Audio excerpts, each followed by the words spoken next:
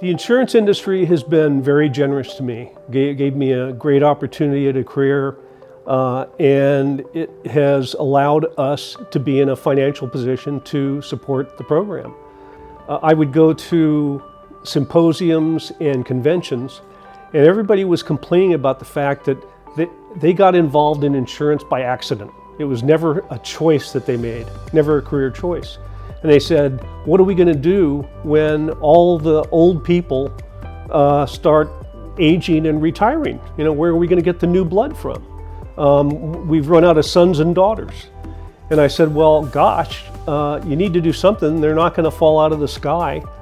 And so that's when Dennis O'Connor suggested that maybe we try to build some sort of bridge between the school and the industry. And that was the genesis of the idea. We had key support from Anil Puri, from Ephraim Smith, and from Milt Gordon, the president of the university. So we had really good support, and it's been a 20-year-long slog, and Dr. Liu has done just a fantastic job of cutting through all the hurdles and coming out on top. She really works hard and has been very successful. The industry is substantial, has a huge presence in Southern California, and the school would be just a great opportunity to educate students to career paths. And the whole idea was to get the students out into the business world through internships or just visits, and to get business people into the classroom. Wiley has done such a spectacular job of coming up with great ideas, being creative, working not only with other departments within the finance department, or excuse me, within the business school, but also with departments outside the business school, like math, to set up the actuary program. I'm really proud of Jim.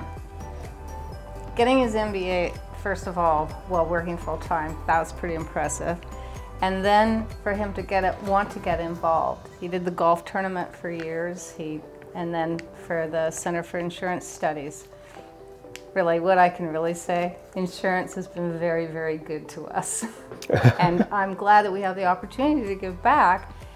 And I hope that that encourages other alumni to get involved in the programs for alumni.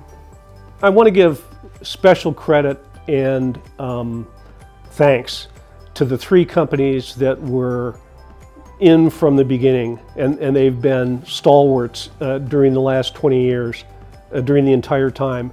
Mercury, Pacific Life, and AAA. And also a lot of people are involved. And I also want to give a big nod and a great thanks to the generosity both in time as well as endowment funds to Frank Robitaille and his wife.